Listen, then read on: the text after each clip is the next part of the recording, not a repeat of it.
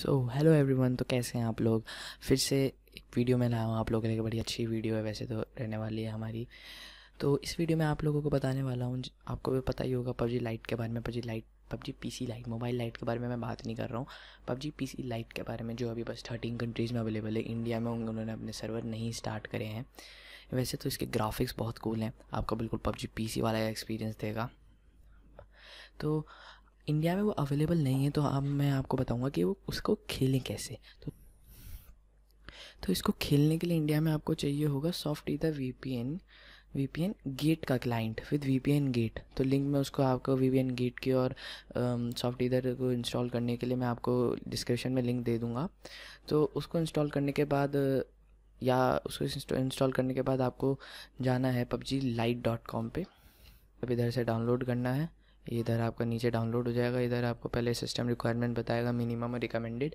Actually मेरा तो recommended से भी ज़्यादा चल रहा है अभी। आपको इन तीनों की सख्त ज़रूरत होगी। 11 डायरेक्टस 11 नेट फ्रेमवर्क और विजुअल C++ रीटेस्टेबल। तो इसे आप डाउनलोड कर लेंगे तो यहाँ पे आपका डाउनलोड होगा। मैं पहले ही डाउनलोड कर चुका, तो मैं इसे फिर से डाउनलोड नहीं कर रहा हूँ।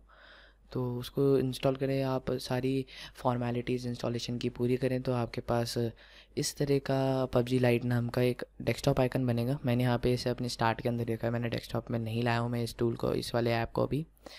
तो आप इसको रन करने से पहले आपको सॉफ्ट ईदर खोलें आप VPN गेट के साथ। VPN gate public VPN relay service पे आपको क्लिक करना है। इधर से मैंने पहले एक मलेशिया का सर्वर 40 डेज़ है जो अप टाइम है जिसका, तो वो सिलेक्ट कर रखा है। उसके लिए एक्चुअली मैंने मलेशिया का इसलिए करा है क्योंकि मलेशिया में अभी ये अवेलेबल है। तो उसके लिए पहले आपको यहाँ का इसका टाइम भी चेंज करना पड़ेगा। तो मलेशिया का करना पड़ेगा कुआलालंपुर, सिंगापुर वाला। And we just close this.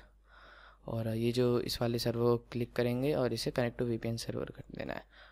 और HTTPS इंटरनेट होगा, HTTPS VPN करें क्योंकि ये रिकमेंडेड भी होता है और आपको अच्छी पिंग भी इससे ही मिलती है जो TCP प्रोटोकॉल से चलता है। तो यहाँ पे कनेक्ट हो रहा है और ये कनेक्ट भी हो गया हमारी।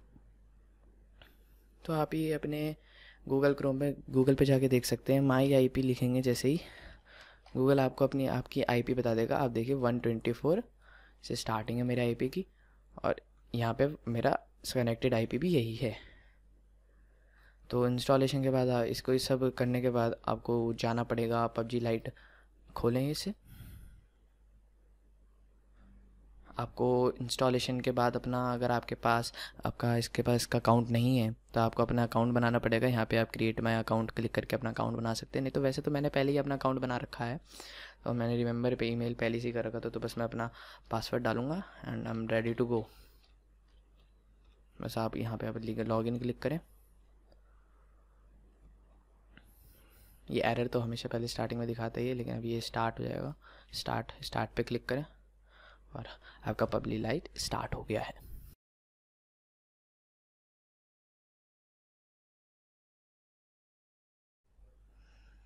मुझे Day 3 का अवार्ड मिलेगा। मैं एक्चुअली बीच में खेलना बंद कर दिया था फिर से। ये एक्चुअली डेली लॉगिन इवेंट हमेशा से था, तो मेरा जो लॉगिन इवेंट था वो रीसेट हो गया अब।